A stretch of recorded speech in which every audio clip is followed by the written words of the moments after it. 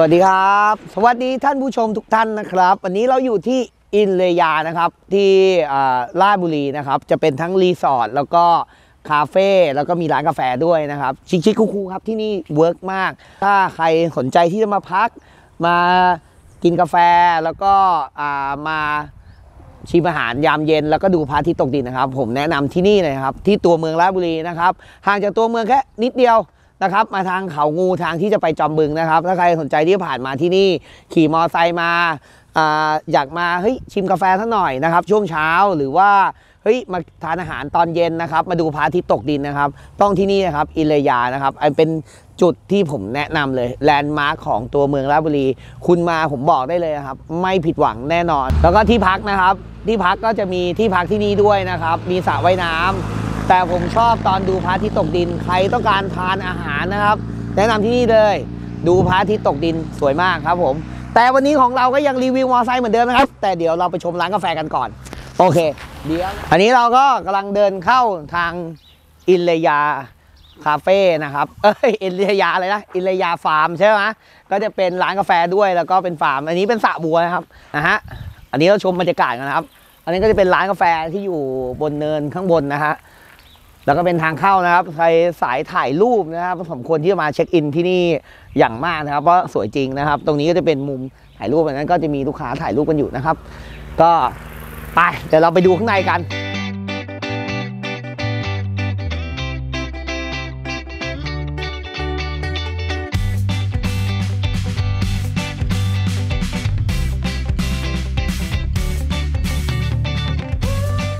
นี่แค่ร้านกาแฟนะครับยังสวยขนาดนี้ยังไม่ได้ไปรีวิวข้างในนะครับอาจจะเป็นคลิปต่อไปนะครับถึงจะไปรีวิวด้านโซนที่พักกับโซนนี้นะครับว้าวของอร่อยครับไม่ใช่สายกาแฟนะครับแต่เป็นสายกินเขาเรียกว่าอะไรนะน้ำผึ้งมะนาวว้าวผมบอกแล้วนะครับว่าที่นี่สวยจริงนะครับไม่ควรพลาดนะครับกับร้านกาแฟนะครับที่นี่นะครับอิเลยานะครับมีทั้งโซนอันนี้เราอยู่แค่โซนร้านกาแฟเท่านั้นนะครับดูข้างหลังนี่เป็นทะเลสาบนะครับใครที่ผ่านมาแถวนี้นะครับยังไงก็เชิญชวนเข้ามานะครับตัวเมืองราชบุรีไม่ควรพลาดนะครับอินเลยาไปดูรถต่อมาครับเดี๋ยวเรามารีวิวกันดูกันเลยดีกว่าว่า RE650 คันนี้เป็นยังไงบ้างแล้วก็คันนี้ถามว่าเวิร์กไหมคันนี้เวิร์กมากนะครับลืมขอบคุณลูกค้านะครับที่เป็นเกียรติให้สำนักเราได้แต่งรถสวยๆอย่างนี้ออกมานะครับก็จะเป็นลูกค้าจากทางกรุงเทพนะครับที่ส่งรถมาทำถือว่าออกแบบรถได้สวยมากนะครับแล้วสีแดงก็แหมร้อนแรงจริงผมบอกได้เลยคันนี้เด็ดหมดไปเยอะคันนี้รวมๆแล้วน่าจะอยู่ประมาณสัก90,000 กว่าบาทนะครับอันนี้ก็คือราคารวมเต็มนะฮะจริงๆคลิปไหนที่ผมไม่บอกนะครับท่านผู้ชมว่ารวมยอดแล้วเท่าไหร่เนี่ยผมต้องขออภัยด้วยนะครับเพราะบางทีเจ้าของ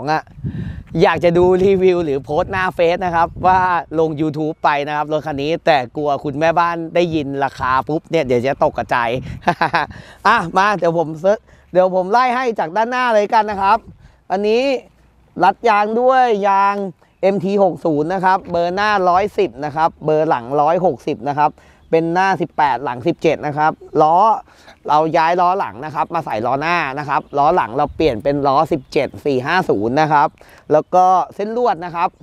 อันนี้เส้นลวดเราใช้เป็นเส้นลวดสีดำหมุดดำนะครับจะดูคุมโทนนะครับคุมโทนเรื่องล้อเส้นลวดนะครับค่อนข้างที่จะเป็นสีดำทั้งหมดเพื่อให้ดูแบบว่าคุมโทนรถทั้งคันเพื่อถังจะได้ดึงเฉดถังขึ้นมานะครับตรงนี้ส่วนล้อเนี่ยล้อหลังยางนะครับคู่หนึ่ง12,500นะครับส่วนเส้นลวดนะวงล้อนะครับวงล้อหลังนะครับตกวงละ 3,500 บาทนะครับเส้นลวดนะครับที่ลวดเนี่ยราคาอยู่ที่ชุดละ 1,000 บาทหน้าหลังก็ 2,000 บาทนะครับแล้วก็บางโคนหน้าก็เป็นงานแต่งของสำนักเรานะครับเป็นบางโคนแต่งสั้นนะครับอยู่ราคาที่ 1,800 ไฟเลี้ยวก็เป็นไฟเลี้ยวตัวธรรมดานะครับเป็นไฟเลี้ยวทรงกระบอกนะครับราคา250 บาทขาไฟเลี้ยวอยู่ที่250เลนไฟหน้าผมชอบนะครับตัวนี้จะเป็นตัวที่นิยมมากเลยสำหรับท่านผู้ชมทุกคนนะครับถ้าใครสนใจแต่งเนี่ย ตัวนี้มันเป็นกระโหลกที่ดึงสั้นเข้ามาสำหรับคนที่ไม่เน้นที่จะใส่ชิลนะครับต้องการแต่งรถแค่ดูแล้วหน้าสั้นแล้วดูโหดขึ้นนะฮะก็จะเป็นใช้เลนส์ไฟหน้าตัวนี้ครับตัวนี้จะเป็นเลนส์ไฟหน้าที่สว่างสุดแล้วเป็นผมจะเรียกส่วนตัวของที่ร้านผมเองนะก็จะเป็นตัวนี้ครับเป็นเลนส์ไฟหน้า LED เป็นทรงผีเสื้อ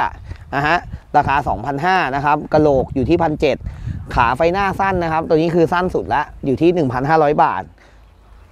แล้วก็ต่อมาขึ้นมาบนแฮนด์นะครับบนแฮนด์ก็จะมีตุ๊กตาเนี่ยราคาสำหรับตุ๊กตาแฮนด์อ้วนเนี่ยอยู่ราคา750 บาทนะครับแล้วก็แฮนด์อันนี้คือแฮนด์อ้วนสูงนะครับแฮนด์อ้วนสูงเนี่ยคือแฮนด์เป็นตัวอ้วนที่สูงที่สุดแล้วของที่ร้านนะครับจะสูงกว่านี้ก็ไม่มีแล้วนะครับแต่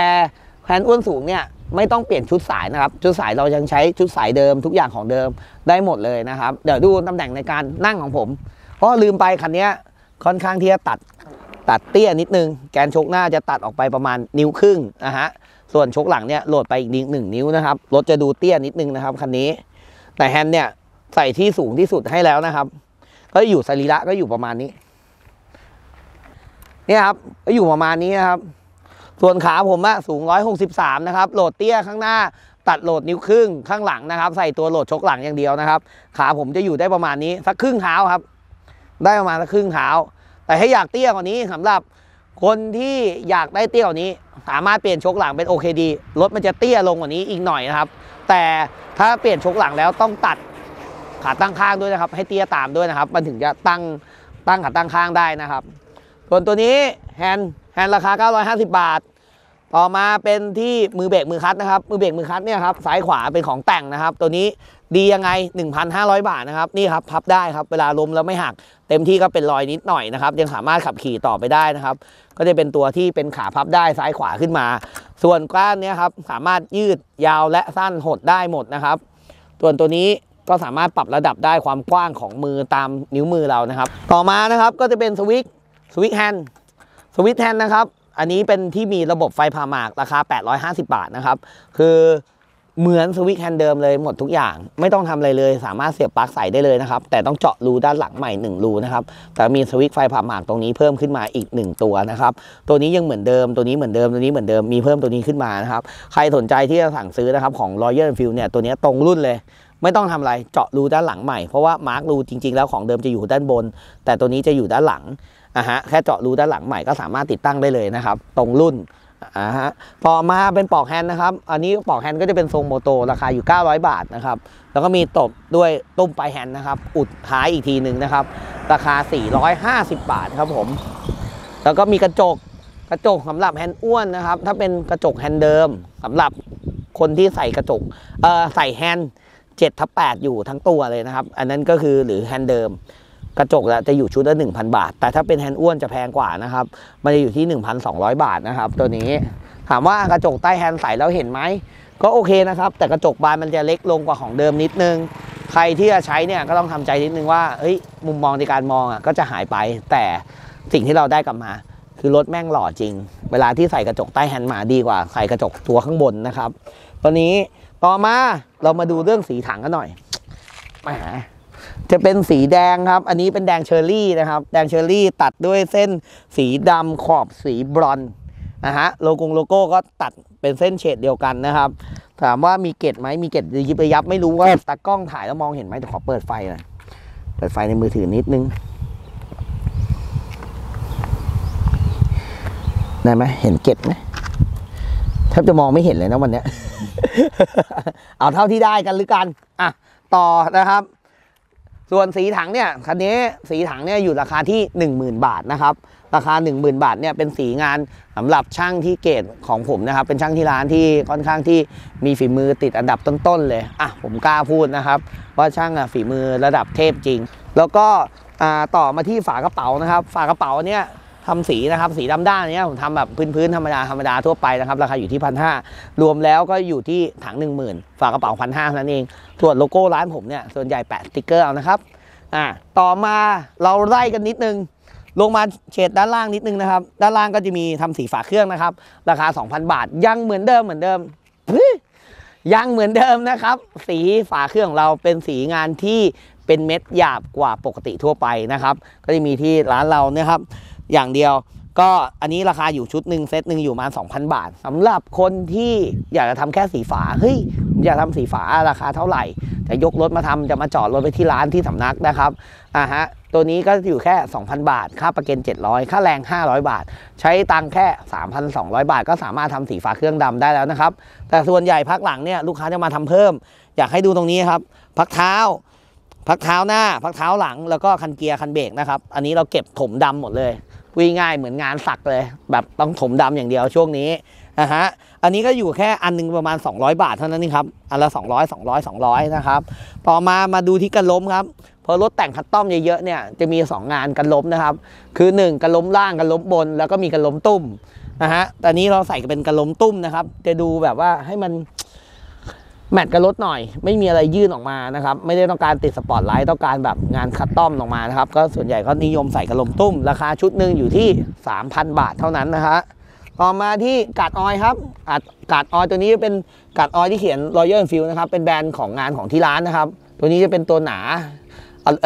เป็นแผ่นสแตนเลสที่หนานะครับค่อนข้างเยอะราคาสูงนิดนึงราคา950 บาทส่วนกันแข้งนะครับอันนี้จะเป็นอลูมิเนียมนะฮะอันนี้เป็นงานสีดำอลูมิเนียมงานสีดำราคาอยู่ที่ 1,800 บาทนะครับส่วนตัวท่อตัวนี้เป็นท่อโลเวลตัวกระป๋องโลเวลตัวกระป๋องจะมี2ตัวคือสั้นกับยาว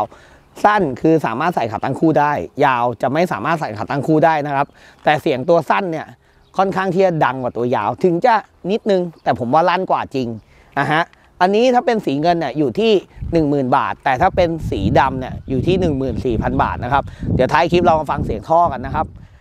ต่อมานะครับเราไล่มาถึงช่วงท้ายละใกล้หมดแล้วอันนี้เบาะนะครับเบาะตอนนี้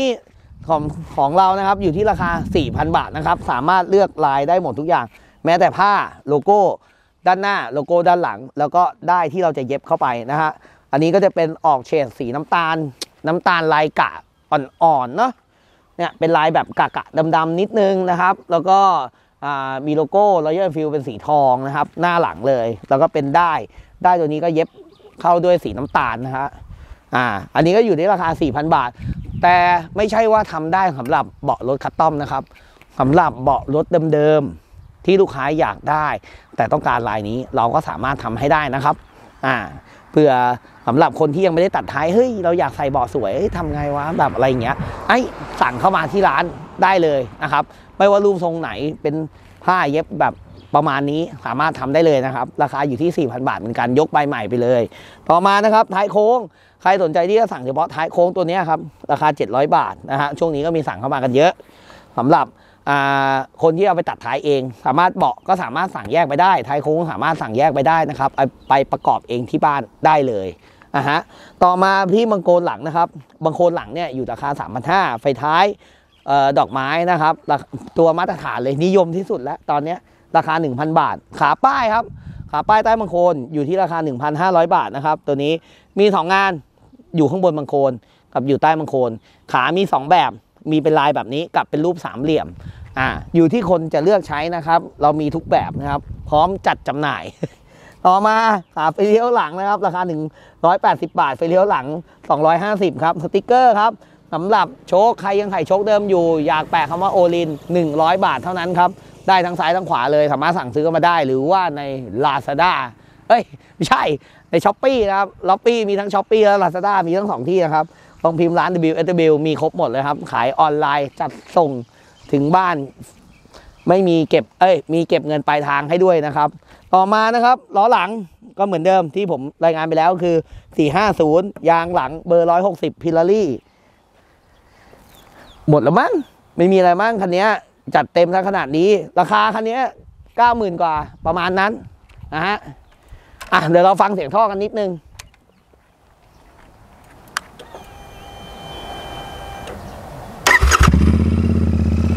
บอกได้เลยว่าจี๊ดจ๊าด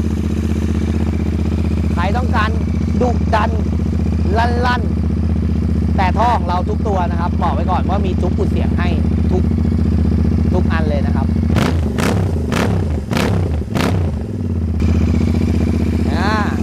ดูท่อโลเวลของเราเป็นตัวกระป๋องสั้นตอนนี้กำลังนิยมมากนะครับผมก็ต้องบอกท่านผู้ชมทุกคนนะครับตอนนี้เทรนด์กระป๋องสั้นกำลังมาใส่ขาตั้งคู่ได้ปกตินะครับ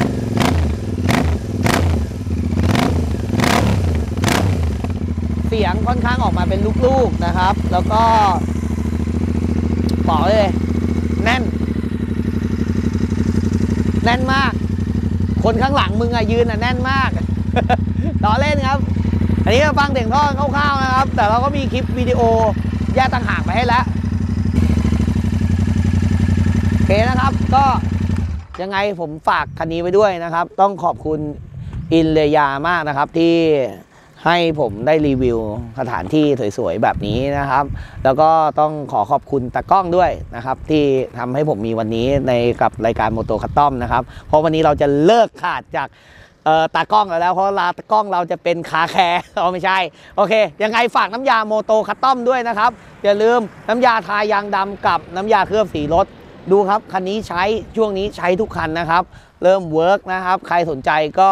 ติดต่อเข้ามาทางเพจรายการโมโตคัสตอมนะครับขอบคุณครับบ๊ายบาย